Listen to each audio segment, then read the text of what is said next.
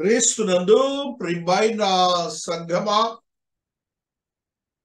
ఆత్మదేవుని ఆత్మశక్తిని బట్టి, ఆత్మదేవుని మహాకృపను బట్టి ఈ దిన సాయంకాల ఆరాధనలో ఆత్మదేవుడు మనకు అందిస్తున్నటువంటి ఆత్మీయ బోధలను మన ఆత్మీయతకు బలపరుచుకొని మన యొక్క పరిశుద్ధతను అత్యంత పరిశుద్ధతలోనికి నడిపించుకొని మనము నిత్య జీవమునకు వారసులవ్వాలని ఆ మహాదేవుని సన్నిధిలో మనమందరము కూడాను ప్రణమిల్లి మన విశ్వాస్యతను, నీతిని, పరిశుద్ధతను స్థిరపరచుకొని ఏకత్వముతో కూడినటువంటి మనస్సులను మనము కలిగి ఉండి ఆ మహాదేవుని సన్నిధిలో ఆ వాక్యమును, ఆయన స్వరమును వినటానికి మన హృదయాలను, మన యొక్క ఆత్మీయ వినికిడిని తద్రీతిగా బలపరుచుకుంటూ మహాదేవుని సన్నిధిలో కొన్ని సత్యాలను ఈ కొద్ది సమయంలో మనం నేర్చుకుందాం. మనమందరము కూడాను మహాదేవుని యొక్క శక్తివంతమైన స్థితిని మనం చూచినప్పుడు నిర్గమకాండము అనగానే ఆ ఇశ్రాయేలీలే గుర్తుకొస్తారు. అయితే ఇక మీదట మనకు పరిశుద్ధ దేవుని యొక్క మనోగతాన్ని, పరిశుద్ధ స్థలము యొక్క ఆధిక్యతను, పరిశుద్ధ స్థలములో ఉన్నటువంటి ప్రాధాన్యమైనటువంటి మెళుకువతో కూడినటువంటి ఆ యొక్క వస్తువులను మనం గ్రహించుకోవాలి. దేవుని యొక్క ఆలోచనను మన మనస్సులో గుర్తుపెట్టుకోవాలి. అలాగనే ఆ మహాదేవుడు మనుష్యుల కొరకు ఆయన ఒక పరిశుద్ధ స్థలాన్ని ఏర్పాటు చేశారు. ఆ పరిశుద్ధ స్థలము ఎన్నికలో కూడా సమర్థులైనటువంటి వారిని ఎన్నిక చేసి వారిలో ఆత్మ జ్ఞానమును దయచేసి ఆత్మ పూర్ణులను తయారు చేసుకొని ఆయన యొక్క వస్తువులను అనగా ఆ పరిశుద్ధ స్థలములో కేంద్రీకరింపజేసినటువంటి ప్రతి యొక్క వస్తువును ఆయన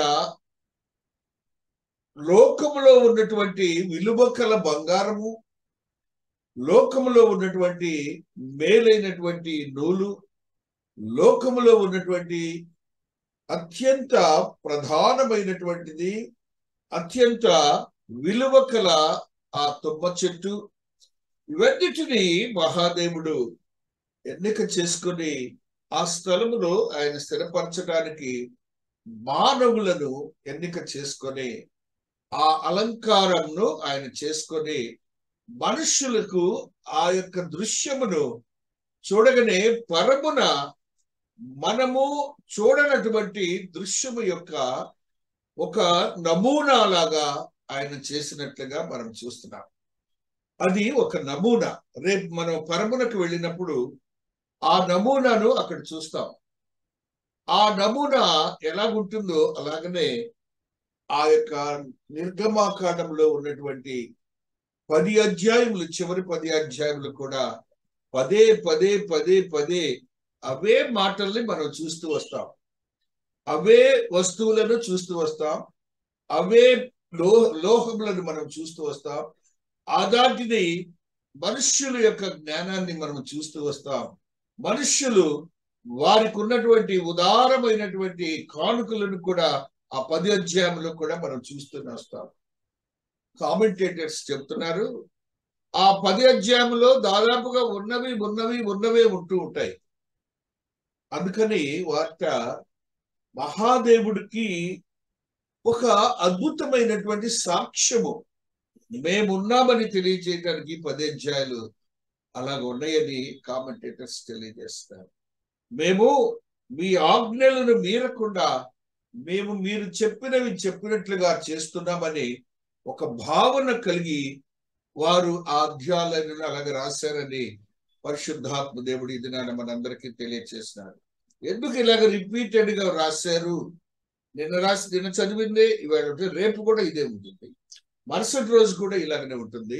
ఆ రీతిగా ప్రతి ఒక్క మాట రిపీటెడ్ గా ఉంటుంది. అనగా విశ్వాసులైనటువంటి వారందరూ కూడా ఎంతో ఎంతో ఎంతో నిబద్ధతతో కూడిన ఆ యొక్క విశ్వాసాన్ని తెలియచేశారని, భక్తి తత్పరతను తెలియచేశారని, అనగా వారు ఇశ్రాయేలీలుగా చెప్పబడినటువంటి వారందరూ ఆ ఐగుప్తులో ఉన్నటువంటి మలినమును, ఐగుప్తులో ఉన్నటువంటి ఆ యొక్క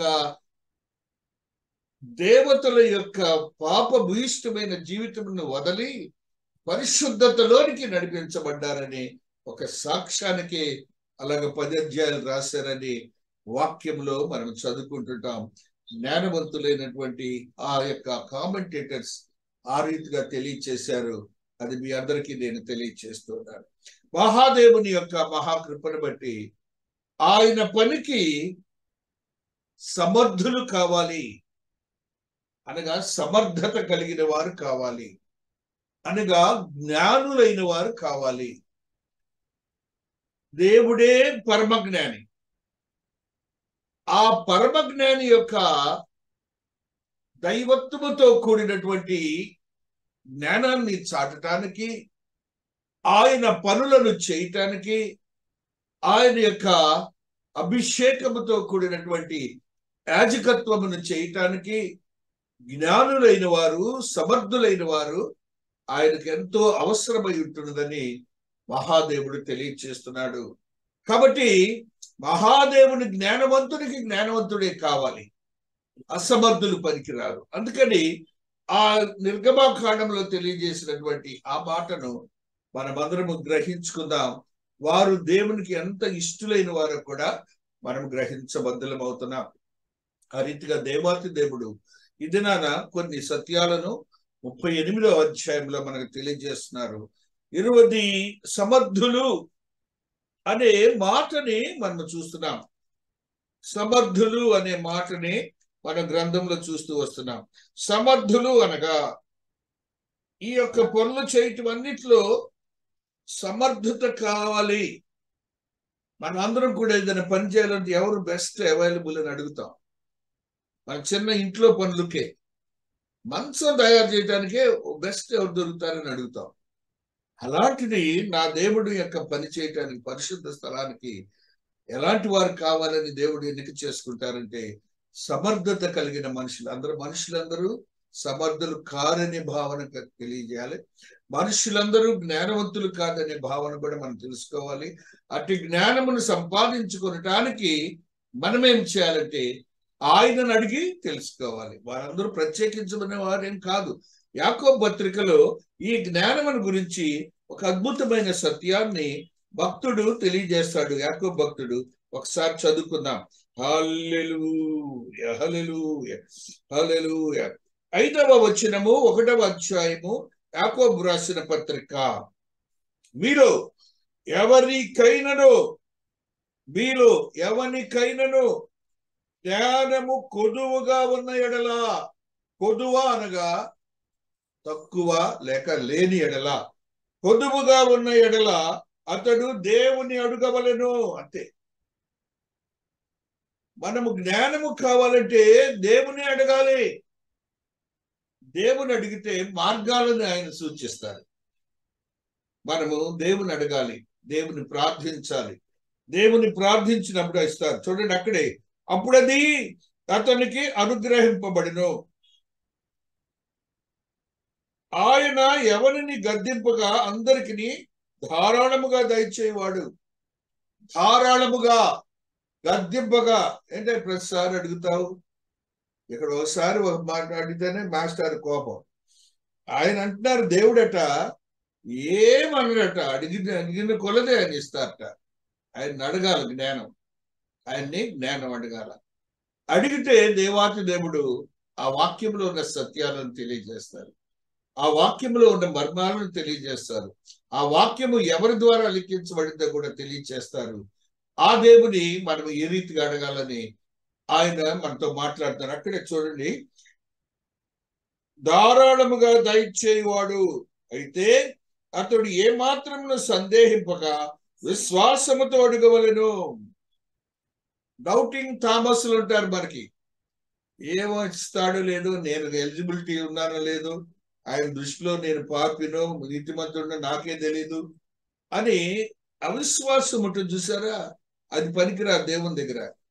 ఇస్తాడు, నా దేవుడు ఇస్తాడు, నా దేవుడు ఇస్తాడు, నా దేవుడు ఇస్తాడు, నేను పొందుకుంటాను అంతే బస్.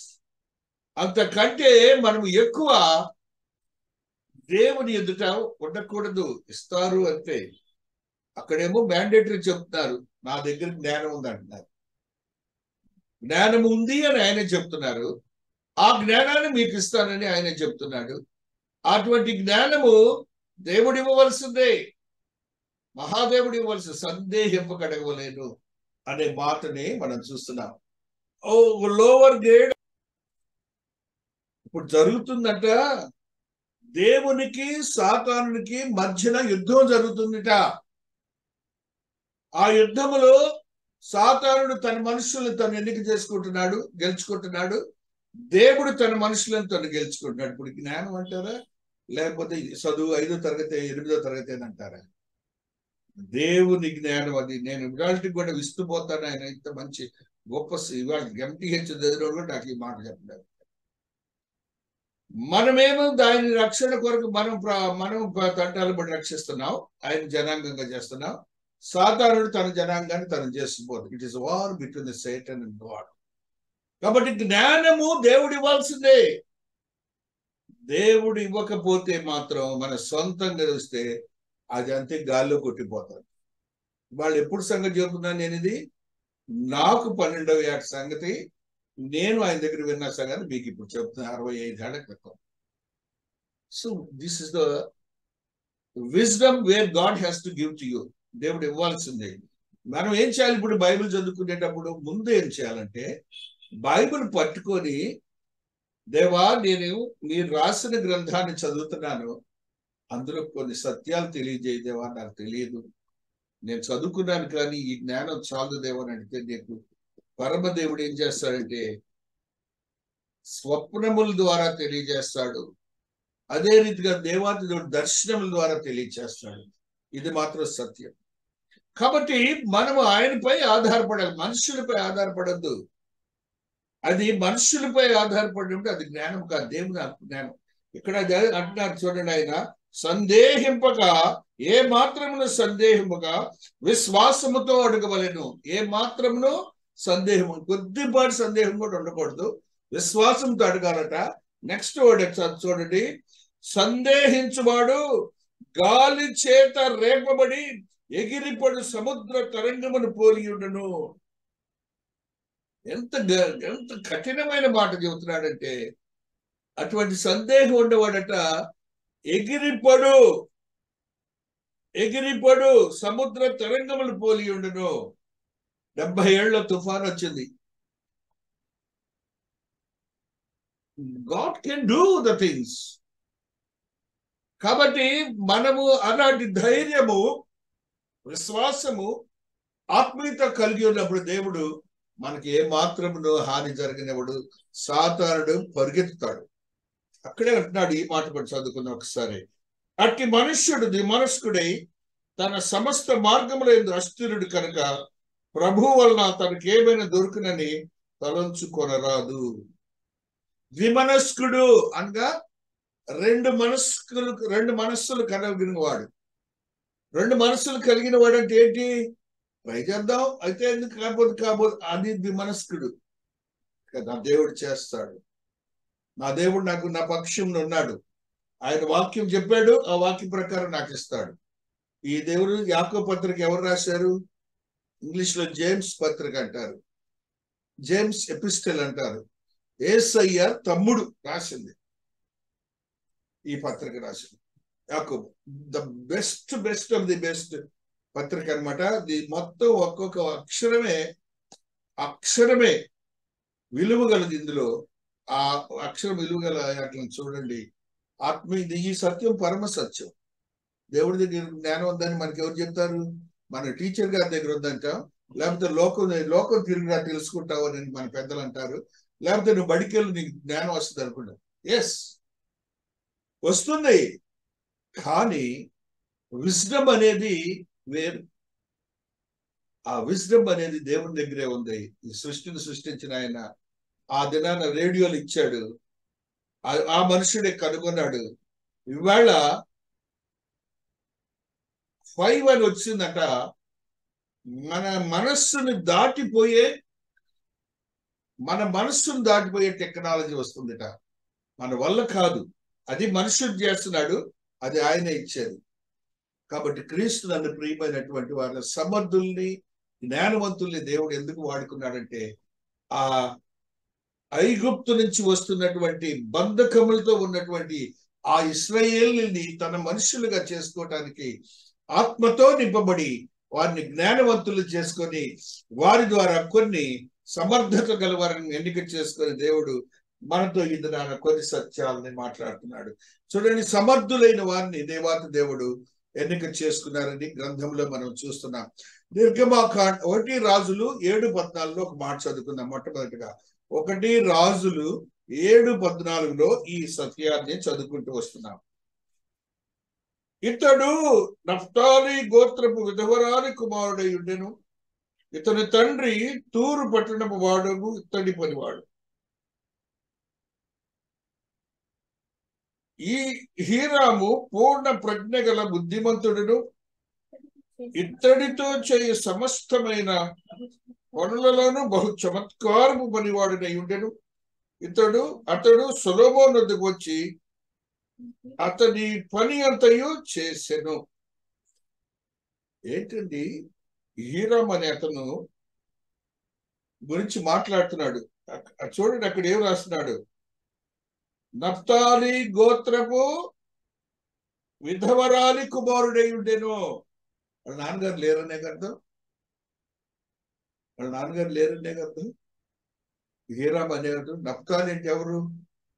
1 ఆఫ్ ది 12 ట్రైబ్స్, 12 గోత్రికుల్లో ఒక గోత్రం. ఆ గోత్రంలో వాళ్ళ అమ్మగారి దగ్గర తను ఉంటున్నాడు. వాళ్ళ నాన్నగారు లేరని అర్థం. అక్కడ తండ్రి తూరు పట్టిన వాడవు, ఇత్తడి పనివాడు. నాన్నగారు లేరు, ఇత్తడి పని చేసేవాడు వాళ్ళ నాన్నగారు. ఆ ఇత్తడి పని చేసేవాడు ఇప్పుడు దేవుని మందిరం కట్టాలి, యెరూషలేము దేవాలయాన్ని కట్టాలి, దేవుడి యొక్క అభిష్టాన్ని నెరవేర్చాలి. కాబట్టి ఇక్కడ ఎటువంటి వ్యక్తిని అనుకుంటున్నాడు? ఆదరణ లేనటువంటి వ్యక్తిని. వాళ్ళ నాన్నగారు అయితే చేశారు, వాళ్ళ నాన్నగారి యొక్క జీన్స్ అయిపోయిలో ఉన్నాయి. ఆ జీన్స్ ఉన్నాయి కాబట్టి అతనికి దేవుడు పని చేయటానికి ఆత్మవశం చేసుకుంటున్నాడు. కాబట్టి ఇక్కడ జ్ఞానం ఎవరిచ్చారు? దేవుడు ఇచ్చాడా? తండ్రి యొక్క జీన్స్ అయితే ఉన్నాయి అని చెప్తున్నాడు. తల్లి ఆదరణతో పెంచుతుందని చెప్తున్నాడు. ఆ వ్యక్తి వచ్చి ఎవరికి వాడుతున్నాడు? ఆ యెరూషలేము దేవాలయం కట్టడానికి దేవాతి దేవుడు ఆ బిడ్డను వాడుకుంటున్నట్టుగా మనం చూస్తున్నాం. కాబట్టి మనం గ్రహించవలసింది ఏంటంటే, లోకములో ఉన్నటువంటి జ్ఞానాలు వేరు, ఆ యొక్క దేవుని జ్ఞానము వేరు, దేవుని జ్ఞానం వేరు. ఆయన ఎవరి పనికి వాడుకుంటున్నాడు? ఇక్కడేమో ఆయన కుటుంబంలో ఏమాత్రం మేలైన వారు లేరు, స్టేటస్ ఉన్నవాళ్ళు లేరు. రాజు గారు పిలిచి గొప్పవాడు రా వీడు, ఆ ఇంట్లో వాళ్ళు గొప్పవాళ్ళు అని చెప్పడానికి కూడా లేదు. ఒక విధవరాలంటే ఆ రోజున ఎంత విలువిచ్చారో ఈ రోజు కూడా అంతే మన కుటుంబాల్లో. ఆ రీతిగా మనుషులు సంపాదించుకోవాలి, కానీ కాపీలు కొట్టి లేదు. దేవుని అడిగి తెలుసుకొని దేవుని ద్వారా పొందాల్సిందే జ్ఞానం అనేది. అటునే నేను ఎలాగంటే సాక్షిగా చెప్తున్నాను, ఇంటి అల్లుడిగా సాక్షిగా చెప్తున్నాను. ఇట్లా కళ్ళు మూసిందంటే 200 మంది మా కజిన్స్ బర్త్డే డేట్ తప్పు లేకుండా చెప్పింది. ఇద్దరు చెప్పండి, తప్పు లేకుండా చెప్పలేదు. దేవుని అడిగి తెలుసుకోవాలి. నాది మ్యారేజ్ డేట్ ఏదో నాకే తెలీదు, మా నాన్నగారు చనిపోయిన డేట్ ఏదో నాకు తెలియదు. మా అమ్మదే చెప్పింది, అయ్యా ఈవేళ మీ నాన్నగారు అంటే. నేను ఎందుకు గుర్తు చేసుకుంటున్నానంటే, జ్ఞానము ఎలాగ సంపాదించుకుంది? దేవుని యొద్ద బ్యాంకులో వరకు ఇప్పుడు బుక్స్ కంప్యూటర్ వచ్చింది. అకౌంట్స్ ఒక వరుస కూడేది, 2 వరుసలు కొడుతుంది దగ్గర. 2 వరుసలు కొడుతుంది ఇక అంతే. నాతో అంటుంది ఒక వాళ్ళ ఆఫీస్లో ఎవరో 3 వరుసలు కొడతాడంట. నేను కూడా కూడాలండి 3 వరుసలు ఒకసారి ట్రై చేసి. అలాగా జ్ఞానమును సంపాదించుకోవాలి, కానీ దేవుణ్ణి అడిగి మన సొంతంగా రానే రాదు అంటానికి నేను మీకు చెప్తున్నాను. కాబట్టి మహాదేవుని యొక్క జ్ఞానాన్ని మనం సంపాదించుకుంటే దానికి విలువ ఉంటుంది, లేకపోతే విలువే ఉండదు. ఇప్పుడు అక్కడ హేరామ్ చూడండి ఎలాగ ప్రత్యేకించబడిన స్థానంలో కూర్చోబెట్టాడు దేవాతి దేవుడు. మరి ఒక మా సత్యాన్ని చదువుతాం. 28:3 నిర్గమాకాండములో ఈ మాటలు చదువుకుంటూ వస్తున్నాం. నిర్గమాకాండము 28:3లో మహాదేవుడు ఈ మాటని మనకి తెలియజేస్తున్నాడు. అహరోను నాకు యాజకుడగినట్లు నీవు అతన్ని ప్రతిష్ఠించును, అతని వస్త్రములు కుట్టుటకై నేను జ్ఞానాత్మతో నింపిన వివేక హృదయులందరికీ ఆజ్ఞయము. ఆయన ఏఫోదు వస్త్రాలు కుడతారు గట, జ్ఞానాత్మతో నింపబడిన వివేక హృదయులందరికీ ఆజ్ఞనివ్వమంటున్నాడు. జ్ఞానము వివేకము వేరని చెప్తున్నారు. వివేకం ఎలాగంటే అదే షర్టు కుడటానికి ఇంకొక బాడీ వేరుగా ఉంటుంది, దానికి వివేకం వాడాలి. అలాంటి దేవుడు ఏం చేస్తున్నాడంటే ఒక అహరోను అనే వ్యక్తిని యాజకునిగా ఎన్నిక చేసుకుంటున్నాడు.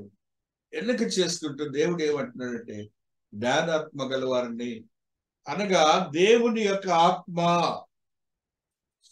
ఆత్మతో నింపబడిన వారి వాక్యం వేరు, పుస్తకముల ద్వారా చెప్పే వాక్యం వేరు. అది మాత్రం సత్యం.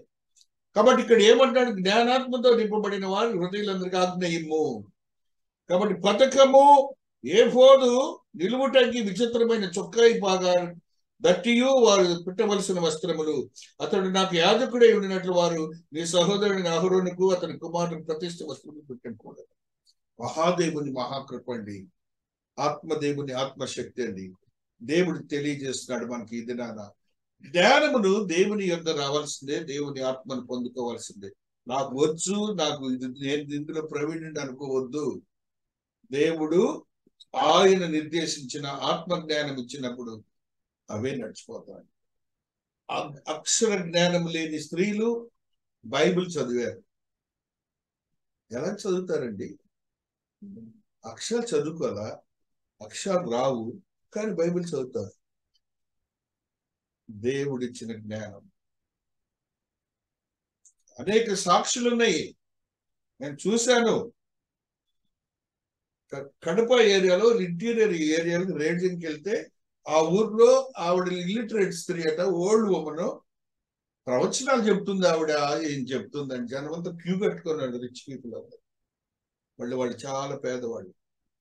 దేవుడిచ్చిన ప్రవచనం అంటే ఎవరు? దేవుడి వాళ్ళ. ఆ జ్ఞానంతో ఆ బిడ్డ చెప్తా ఉన్నారు. కాబట్టి జ్ఞానము అనేది what we should have to think of it such it is of the God. దేవుని యొద్దనే మనం తెలుసుకోవాలి, దేవుని యొద్దనే మనం పొందుకోవాలి, దేవుడే ఇస్తారు అనేది యాకోబులో మనం చదువుకున్నాం. ఇప్పుడు చదవబడినటువంటి వాక్యాల్లో కూడా మనం చూసాం. మరి ఒక మాటను 1 దినవృత్తాంతములు 22:15లో, 2 Chronicles 22:15లో ఆత్మదేవుడు ఈ మాటను మనకు తెలియజేస్తూ ఉన్నారు. 15వ వచనము 22:15 1 దినవృత్తాంతములు 15. హల్లెలూయా, హల్లెలూయా, హల్లెలూయా. స్తోత్రం, స్తోత్రం. మరియు పని చేయదగిన విస్తారమైన శిల్పకారులు, కాస్య పనివారును, వడ్రవారును, ఏ విధమైన పనినైనా నెరవేర్చగల మంచి పనివారును నీ యొద్ద ఉన్నారు. లెక్కింపలేనంత బంగారమును, వెండి, ఇత్తడి, ఇనుమును నీకు ఉన్నవి. కాబట్టి నీవు పని పూనుకొనుము, యెహోవా నీకు తోడుగా ఉండును గాక. ఏంటండి, ఉన్నారంట, చేసేవారు అందరూ ఉండారంట. చివరికి ఏమంటున్నాడు? యెహోవా నీకు తోడుగా. అంతే. ఆయన మీద ఆధారపడాలండి మనము. ఆధారపడితే మహాదేవుడు ఏదైనా ఇస్తారు అంటానికి ఇవే నిదర్శనాలు. జ్ఞానులు కావాలి, సమర్థులు కావాలి, దేవునిపై ఆధారపడేవాళ్ళు కావాలి. అది లేకనే కుటుంబాలు బలహీన పడుతున్నాయి. 2 దినవృత్తాంతములు 2:13లో మహాదేవుడు ఈ మాటను తెలియజేస్తూ ఉన్నాడు. 2 దినవృత్తాంతములు 2:13 ఆత్మదేవుడు ఈ మాటను మనకు తెలియజేస్తూ ఉన్నారు. తెలివియు వేచనయు గల హురాము అనునొక చురుకైన పనివాడిని నేను నీ యొద్దకు పంపుచున్నాను. అతడు దాను వంశపు రాలగు ఒక స్త్రీకి పుట్టినవాడు. వాని తండ్రి తూరు సంబంధి అయిన వాడు. అతడు బంగారుతోను వెండితోను ఇత్తడితోను ఇనుముతోను రాళ్లతోను రాణులతోనూ ఊదానులతోనూ నీలి నూలుతోనూ సన్నపు నూలుతోనూ ఎర్ర నూలుతోనూ పని చేయగల నేర్పరి అయిన వాడు. పలు విధములైన చక్కడపు పని యందు మచ్చులు కల్పించడందు యుక్తి కలిగి నీ పనివానికి నీ తండ్రి అయిన దావూదును ఏలిన వాడు నియమించిన ఉపాయకారులను సహకారి వాటి నుండి సమీపించిన తగిన సామర్థ్యం గలవాడు. ఎన్ని ఉండేయండి అతని దగ్గర, అసలు ఎన్ని ఉండేయండి అంటే మహాదేవుడు ఇస్తే దాంట్లోనే పనివాడు అతడే అది చేయగలడు అంటానికి కానే కాదు. God can do wonderful things అని మనం గ్రహించాలనగా 2 జాతులు వాడాడు. వాళ్ళకు పుట్టినటువంటి పిల్లవాడు, వాళ్ళకు పుట్టిన తల్లిని వేరుగా చెప్తున్నాడు. మహాదేవుని యొక్క అందరూ మనుషులు సమానం అని చెప్పడానికి అది ఆయన చెప్తాడు. అది వివేచన రావాలంటే ఒకరి వల్ల కాదు అన్నట్టుగా అందరు కలిసి ఉండాలన్నట్టు చెప్తున్నాడు అన్నమాట. మహాదేవుని యొక్క యోగ్యకరమైన స్థితిని 26:15 కూడా ఒకసారి చదువుకుందాం. 2 దినవృత్తాంతములు 26:15 ఈ సత్యము లిఖించబడి ఉన్నది. మరియు అతడు అంబులనేమి పెద్ద రాళ్లనేమి ప్రయోగించుటకై ఉపాయశాలలు కనిపించిన యంత్రములను యెరూషలేములో చేయించి దుర్గములలోనూ బురుజులలోనూ ఉంచెను. అతడు స్థిరపడి వరకు అతని ఆశ్చర్యకమైన సహాయము కలిగిన కనుక అతని కీర్తి దూరముగా వ్యాపించెను. మహాదేవుడు ఆ తలాంతులు ఇంటి మీద కీర్తిని వ్యాపింపజేశాడు. లోకములు ఏమి లేకపోవచ్చు, మనల్ని గురించి చెప్పుకునే వాళ్ళు చాలా మంది ఉంటారు. అదే మహాదేవుని యొక్క శక్తి ఏ రీతిగా ప్రజ్వలింపబడుతుందో ఈ దినాన్ని వాక్యములో మనం చేస్తాం. యుక్తి గలవారు, జ్ఞానము గలవారు, దేవుని అడిగినప్పుడు పొందేవారు, వారి వలన ఆయన పనిని చేసుకోవటానికి వాళ్ళనందరినీ ప్రత్యేకించి పరిశుద్ధపరిచేవాడిగా ఉంటున్నాడని కూడా మనం గ్రహించాలి. అదే రీతిగా వారు తయారు చేసినటువంటి పరిశుద్ధ స్థలము గురించి ఒకసారి చదువుకుందాం.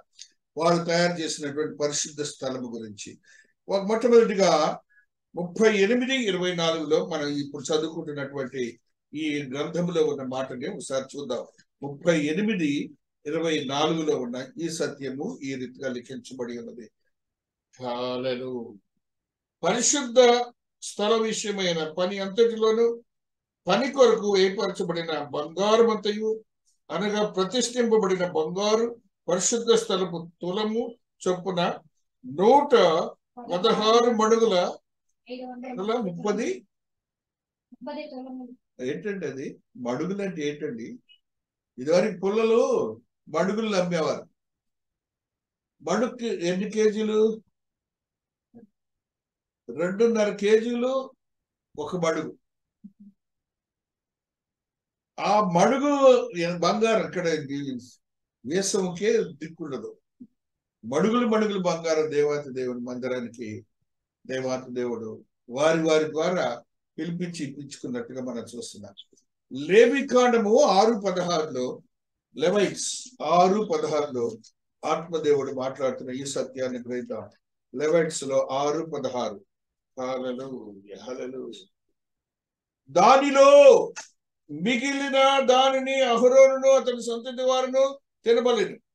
అది పులియనదిగా పరిశుద్ధ స్థలంలో తినబలెను. వారు ప్రత్యక్ష గుడారి కావడంలో వారిని తినవలేను. మహాదేవుడు పరిశుద్ధ స్థలములో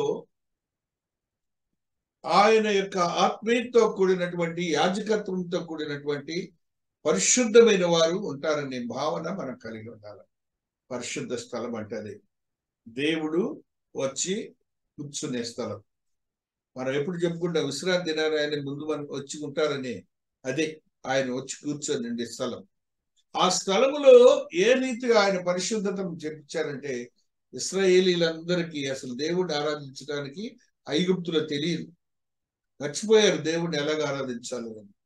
ఆ విధానం నేర్పుతూ ఆయన ఇది మనకి ఇదనాలు తెలియజేస్తూ ఉన్నాడు. 1 దినవృత్తాంతములు 23:32 ఒక సత్యాన్ని చదువుకుందాం. 1 దినవృత్తాంతములు 23:32 ఈ మాటని మనం చదువుకుంటూ వస్తున్నాం. 1 దినవృత్తాంతములు 31. సమాజపు గుడారమును కాపాడుటకును పరిశుద్ధ స్థలమును కాపాడుటయు యెహోవా మందిరపు సేవతో సంబంధించిన పనులలో వారి సహోదరులకు అహరోను సంతతి వారికి సహాయం చేయటం వారికి నియమింపబడిన పని అయి ఉండెను. అహరోను సంతతి వారందరంటే ఎవరు? యాజకత్వము చేసేవారు. అంటే మోసెస్ యొక్క అన్నగారు అహరోన్ అంటే. ఆయన సంతతి అంతా కూడాను యాజకత్వం చేస్తారు. మనకి భారతదేశంలో బ్రాహ్మణుల్లో వైదికులు అంటారు, నియోగులు అనేవాళ్ళు వాళ్ళు వేరే. ఇప్పుడు ఈయన బిడ్డలు ఈయన యాజకత్వం చేస్తారు. అంటే ప్రత్యేకించబడిన కుటుంబాలు, దేవుని ఆత్మీయతలో బలపరచబడిన కుటుంబాలే సేవ చేయాలి. అది ఇక ఇంకొకళ్ళు వెళ్ళటం లేదు ఆ పరిశుద్ధ స్థలం. అంటే దేవునికి ఆ కుటుంబీకులకి ఆ సంబంధం.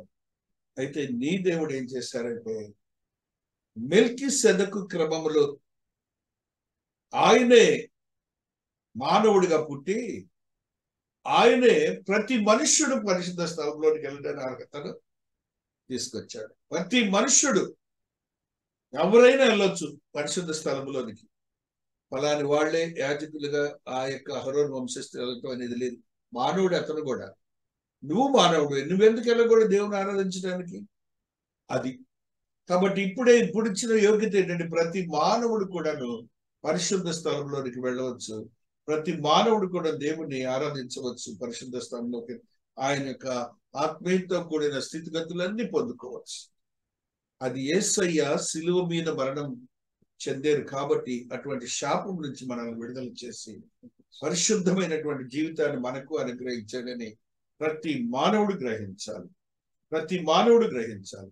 అది మనకు తెలియజేస్తా ఉన్నాడు దేవాతి దేవుడి. అంత కట్టుదిట్టంతో ఉన్నటువంటి స్థితిని ఆయన మార్చేశాడు. ఈ దేవుడు మనుషులందరినీ ప్రేమించాడు, ఒక్కళ్ళకే ఆ ఛాన్స్ ఇవ్వలేదు.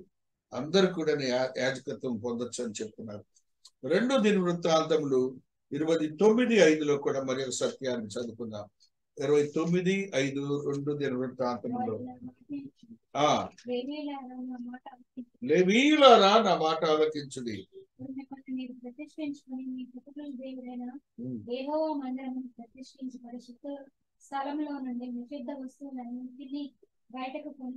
బయటికి కొనిపోవడి. నిషిద్ధ వస్తువులు అంటే నిషిద్ధమైన అంటే అవి నాట్ యాక్సెప్టబుల్, దేవుడికి ఇష్టము లేనివి, నిషిద్ధమైనవి, ప్రొహిబిటెడ్. అవి వెళ్ళకూడదు. ఆ వస్తువులు దేవుని స్థలంలో అవి ఉండకూడదు. చెప్పులు ఎక్కడ వదులుతాం మనం? స్టాండ్ లో వదులుతాం. తీసుకొచ్చి పరిశుద్ధ స్థలంలో పెడతావా?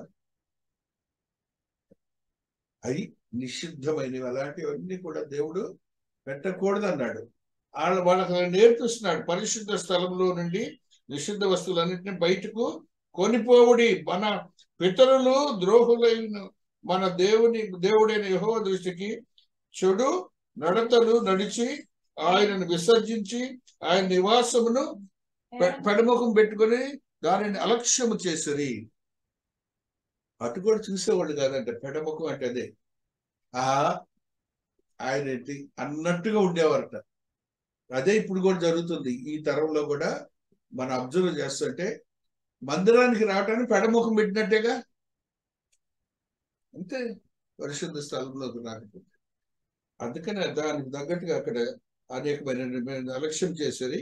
మరియు వారు మంటపం యొక్క ద్వారములను మూసివేసి దీపములను ఆర్పివేసి పరిశుద్ధ స్థలమందు ఇశ్రాయేలు దేవునికి ధూపం వేయకు దహన బలులు అర్పించి ఉండని. ధూపం వేయటం, దహన బలులు అర్పించటం, యాజకత్వం చేయటం, అభిషేకం చేయటం, ఇవన్నీ కూడాను ఆయన స్థలంలో ప్రతినిత్యం జరిగే పరిశుద్ధ స్థలంలో. ఆ రీతిగా పరిశుద్ధ స్థలములో ఏ రీతిగా ఉండాలో ఆ స్థితిని ఈ 38వ అధ్యాయంలోనే కాదు, 39లో కూడా చెప్తాడు, 37లో కూడా చెప్తాడు. ఇవన్నీ కూడా ప్రతినిత్యం మేము చేస్తున్నాం ఇది అని చెప్పడానికి ఆ గ్రంథాలు రాశారట. అలాగనే మరి యొక్క సత్యాన్ని దహన బలి అర్పణ. దహన బలి అంటే ఏంటి? దహనము అంటే మంటలలో కాల్చివేయటం. ఒక బలి పశువును తీసుకొని వచ్చి దహన బలిగా అర్పించేవారు. ఆ దహన బలిగా అర్పించినప్పుడు ఆ దహన బలికి సంబంధించినటువంటి పాపం ఏదైతే ఉందో ఆ పాపాన్ని కొట్టివేస్తాడు దేవాతి దేవుడు. అది ఇప్పుడు లేదు. అది యేసయ్య రక్తాన్ని సిలువ మీద ప్రోక్షించి ఆ బలులేం లేవు, ప్రాయశ్చిత్తం ఒక్కటే కోరుకున్నాడు. మానవుడి యొక్క ప్రాయశ్చిత్తాన్ని కోరుకున్నాడు, ఆ యొక్క మారు మనస్సును కోరుకున్నాడు. ఆ రెండింటిని ఇప్పుడు ఆ దినాన మీరు చేసినటువంటి దహన బలి అర్పణ ఇవన్నీ కూడాను ఆ దేవాతి దేవుని సన్నిధిలో అర్పించినట్లుగా మనం చూస్తూ వస్తున్నాం. చూడండి, మహాదేవుడు ఒక మాటని మనకి డిట్రానమీ ద్వితీయోపదేశకాండము 27వ అధ్యాయము 5వ వచనంలో ఈ సత్యాన్ని చదువుదాం. 27:5 డిట్రానమీ ద్వితీయోపదేశకాండము 27:5. అక్కడ నీ దేవుడైన యెహోవాకు బలిపీఠమును కట్టవలను, ఆ బలిపీఠమును రాళ్లతో కట్టవలను, వాటి మీద ఇనుప పనిముట్టు పడకూడదు. చూసారా ఎంత కట్టుదిట్టంగా దేవుడు చెప్తున్నాడంటే, చక్కని రాళ్లతో నీ దేవుడైన యెహోవా బలిపీఠము కట్టి, చక్కని రాళ్లతో అంటే రాళ్ళు కొండలో ఉంటాయి, దాన్ని బాగా నునుపు తేలేటట్టు అలా కాదట. అలా చక్కని రాళ్లతో నీ దేవుడైన ఒక బలిపీఠం, దాని మీద నీ దేవుడైన యెహోవాకు దహన బలులు అర్పింపవలెను. దహన బలులు అర్పించడానికి ఏ రీతిగా మనం చేయాలో దేవుడు తెలియజేస్తున్నాడు. యెహోషువ భక్తుడు 8:30లో ఈ సత్యాన్ని తెలియజేస్తున్నాడు. యెహోషువ 8:30లో మహాదేవుడు తెలియజేస్తున్న ఈ మాటని చదువుకుంటూ వస్తున్నాం. యెహోషువ గ్రంథము 8వ అధ్యాయం 30వ వచనములో ఈ సత్యం లిఖించబడి ఉన్నది. యెహోషువ 8:30. హల్లెలూయా, హల్లెలూయా, స్తోత్ర. మోషే ధర్మశాస్త్ర గ్రంథంలో రాయబడిన ప్రకారము యెహోవా సేవకుడైన మోషే ఇశ్రాయేలీయులకు ఆజ్ఞాపించిన యెహోషువ ఇశ్రాయేలీయుల దేవుడైన యెహోవా నామమున బలిపీఠమును ఇనుప పనిముట్లు తగిలింపని కారురాళ్లతో ఏబాలు కొండ మీద కట్టించను. దాని మీద వారు యెహోవాకు దహన బలులు సమాధానం అర్పించరి. రాళ్ళు పగలు కొట్టాలంటే మనం ఏం వాడతాం? సుత్తులు, శానాలు వాడతాం. దేవుడు అలాగ వాడకూడదు అంటాడు. ఆయన బలిపీఠం మీద ఇవన్నీ పెట్టినప్పుడు ఆ రాళ్లను తీసుకొని వచ్చి దహన బలులు అక్కడ అర్పించాలి, దేవునికి బలులు అర్పించాలని మహాదేవుడు తెలియజేస్తున్నాడు. యెహెజ్కేలు 43:13లో ఒక సత్యాన్ని చదువుకుందాం. 43:13లో ఆత్మదేవుడు ఈ మాటని మనకు తెలియజేస్తూ ఉన్నారు. 43వ అధ్యాయము 13వ వచనములో ఈ సత్యము లిఖించబడి ఉన్నది. మూరల కొల చొప్పున బలిపీఠం కొంత ఎంతనగా మూరెడు, అనగా మూరెడు జేనడు బలిపీఠమునకు పీఠం ఒకటి ఉండవలను. దాని డొలుపు మూరెత్తున మూరెడు వెడల్పును, చుట్టూ దాని చూరు రేనడు విచిత్రమైన పనివాని కలదిగా ఉండవలను. అంత దేవుని మందిరపు ఆ బలిపీఠానికి ఇంత నీట్ గా దేవుడు తెలియచేస్తున్నాడు. అది తప్పకూడదు. ఎందుకు ఇవన్నీ చెప్తున్నాడంటే, మనము ఆయన భక్తిని చూపించడమే అందులో భారం. అది తప్ప ఇంకోట్లేదు. ఏది పడితే అది పెట్టేయటం అనేది లేనే లేదు. కానీ ఈసారికి అన్నట్లు అది కూడా లేదని మీరు గ్రహించాలి. ఆ రీతిగా దహన బలులు అర్పించటం అనేది, రక్తమును ప్రోక్షించటం అనేది గ్రంథంలో లిఖించబడినటువంటి సత్యాలు. ఈ రీతిగా మహాదేవుడు 38వ అధ్యాయంలోనే కాదు 39లో కూడా ఇవన్నీ తెలియజేస్తాడు. మరికొన్ని సత్యాలను నెక్స్ట్ బుక్ లో చదువుకుందాం. దేవుడు ఈ పరిశుద్ధ వాక్యమును దీవించి ఆశీర్వదించును గాక. ఆమేన్.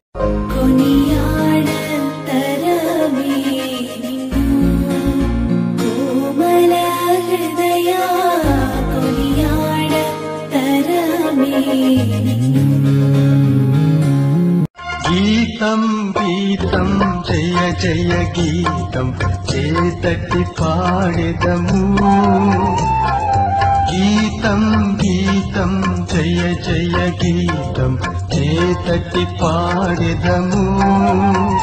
యేసురాజు లేచెను హల్లెలూయా జయమద్వటించెదము. యేసురాజు